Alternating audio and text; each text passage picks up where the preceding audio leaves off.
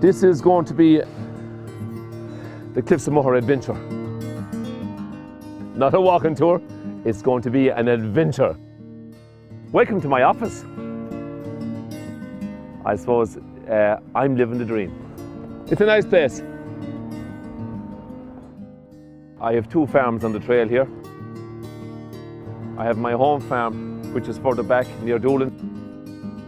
And then I have outside farm here, which was my grandfather's farm, coming through the trail here as well. There's 5 generations of my family here. I'm 4th generation. My 3 sons are 5th generation. To farm these lands here, all along the edges of the Cliffs of Moher here, you have to be what I call would be a rare breed. If I look back 20 years ago and I'd say that I was a full-time farmer here, and I would have said I'd be out here 20 years later walking the trail here and giving tours, I would have said you were crazy.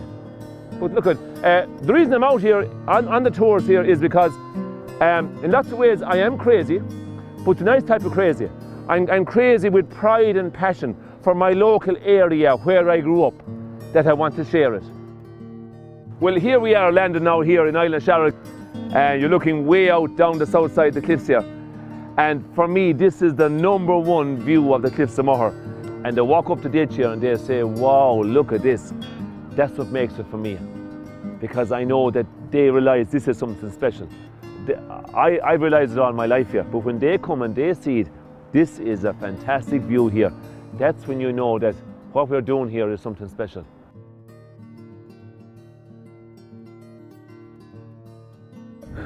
I'm making a phone call down to my friend in the boat there. There's two brothers there fishing, Michael and Jerry Connell. Good morning, Mr. Connell. Hello. Hello. How are you doing? Michael, 100 lobsters tonight. It's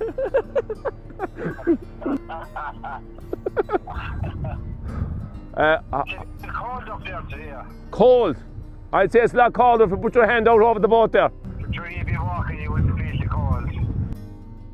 When these lads are out here on the waters here, this is why we have fresh lobster and fresh mackerel and fresh crabs in our pubs and in our restaurants here in Doolin here tonight. This job is the best job in the world, the fine day, and it's the worst job in the world, the bad day. And when things is going right, you'd be happy, and when things are going wrong, you'd be the saddest man in the country. We've been fishing out of the scanner, between Doolin and the scanner, roughly about 35 years. And the lobsters are close into the shore, and the crab are out in deeper water. Usually we stay around the edge of the hard ground and maybe out in the clean. They come overnight and they just disappear overnight as well. It's amazing. Do you see that big rock that's there? That's why they call it Hag's Head. You see the snout and the nose and all as well. If we have imagination.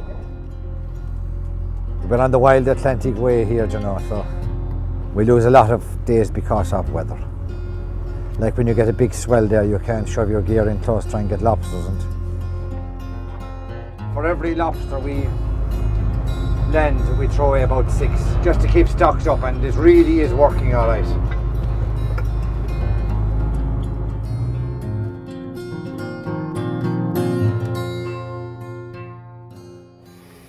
My name's Tess McGovern and I'm from Doolin. I'm an Irish dancer. It's here that I got that love for Irish music and dance. I've been dancing my whole life. My parents have been running the traditional Irish music shop in Doolin for over 20 years, 30 years. I'm going to get in trouble for saying that, but they've been going years. They've supported the local acts. They've sold every CD that's going, so I've heard music all my life. So this is my favourite photo. It was taken the very first time I danced at the Michael Russell Festival in Doolin, which used to be held in our local church. So I was bouncing away, loving the music, and up I went then, up onto the dance floor, and that was the first time I danced. The big thing for me about Doolin is that community around the music. We're just so proud of it.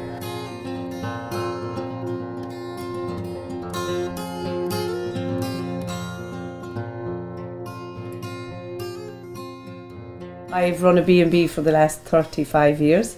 And Kate has joined me this the past 2 years. 2 years. Yeah, full time. Kate's she trained as a singer.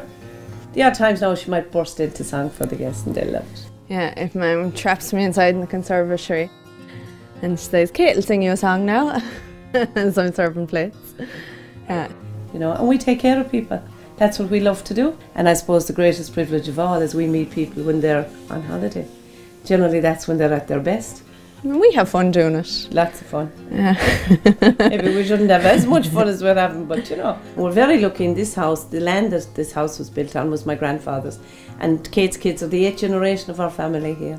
So with the help of God, it'll continue for many years to come. Most houses in Doolin would be a minimum of 6 generations. A lot for us is just taking the time to hang out with people as well and have the chat, share stories, you know, and not take ourselves too seriously. And we're only 3 minutes from the pub. I've walked it in 2, but it's taken me longer to come home, but it can be done in 3 good minutes. You're there. So, I mean, we've people staying with us over 30 years.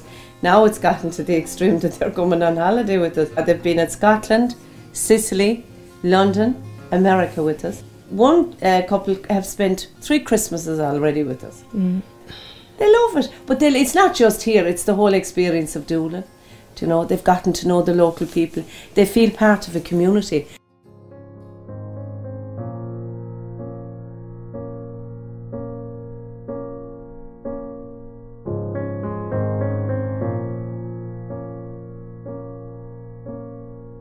My name is Matty Shannon. I live in Doolin and my family have been here for a couple of 100 years. It's a lovely place to live.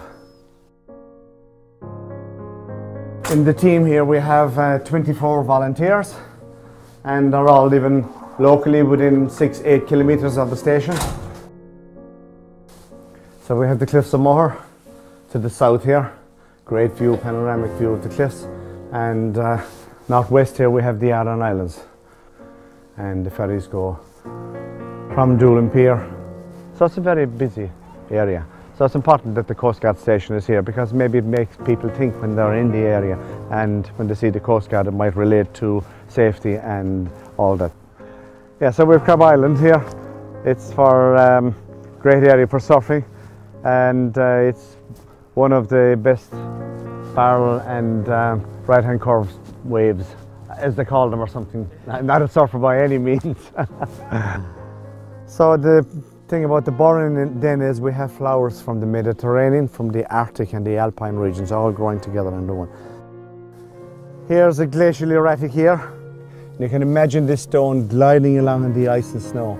And as the ice just happened to melt here at this point, it was gliding along here and there's 3 stones. It's sitting on these 3 small stones with the last 15,000 years. There's a plant growing here, it's good for you. Behind vitamin C, we don't have oranges growing in Ireland, but we have plants that do the same thing. This is scurvy grass. It's a member of the mustard family. People have been living in Doolin continuously since 3000 BC. I was following cattle here one morning and the sun happened to be shining across and I just saw this pattern on the rock here, carved out. Probably to make it for a quern stone for grinding corn. These are called cashels or ring forts. This is a souterrain, an underground passage. And it's 13 metres long. It's 1.2 metres high, 1.2 metres wide. This here is a court tomb. These are the oldest tombs in Ireland. You can see the big rock on the horizon up there. September 1588 was a very stormy autumn. So the Spanish went into the coves for protection from the storms and the English devised a plan. If they set fire to their ships and sailed them into the middle of the Armada, they would blow up the Spanish ships. So when the Spanish saw the burning ships coming, they cut their anchors and they sailed up along the North Sea, down around past Scotland, down around the west coast of Ireland. And the sailors off of that ship were shipwrecked there and buried up there in the landscape. Corrigalinga Bui, the stone of the yellow ship. The people had a sallower skin, dark hair, dark eyes than the people who lived here. Here's a great view of the clinks and grikes, all these cracks in the rocks. They all face in one direction, east, northeast, south, southwest. When I bring people walking here, I walk along it like this and I lay a fiver here. And I say, and you can walk as far as you know, you can pick up the fiver. Everybody gets excited and they want to do it, but the hurry they don't do it. I haven't lost a fiver yet.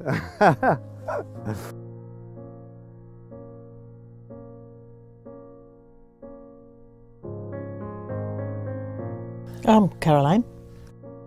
Originally I'm from Holland.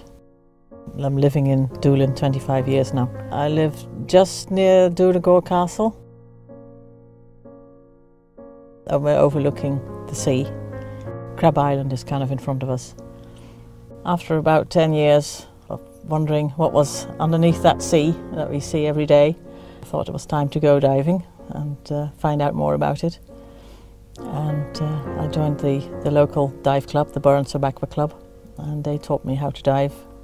We dive in the summer. It's like being in the Burren but underwater, and of course you have all the underwater life, the fish and the crabs and the lobsters. You kind of float, it's like floating above the Burren but underwater. The landscape is pretty much the same. Now we're diving up and down the Clare coast, but Doolin is always my favourite. It's the best for diving.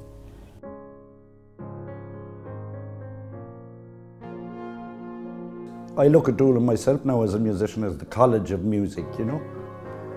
But it's magnetic anyway. If you walk along the pier down there and then up the Burren, you're drawn to it, you're drawn into it, you know. I always compare Doolin to New Orleans. It's the New Orleans of Irish music, without any doubt, because I was in New Orleans and I see the way they operate in New Orleans, and it's very similar. There's no place in the world, no matter how beautiful it is, it's nothing without the people. And Doolin still is a famous place for welcoming people. The idea was in my head for years and years after traveling the world, that people need an insight into where they are, to keep the thing proper. Otherwise it'll slip away from you. We set this music house here up about 3 years ago. It's a service for people just to sit in someone's living room and listen to stories and listen to the music of the place and that. And sometimes you see tears in their eyes. You know, there are a lot of them are ancestors of immigrants that left the country way back 100 years ago. It's an honour to be living here in Doolin. It's just a lovely place to live. Everywhere you look, there's some kind of beauty in Doolin.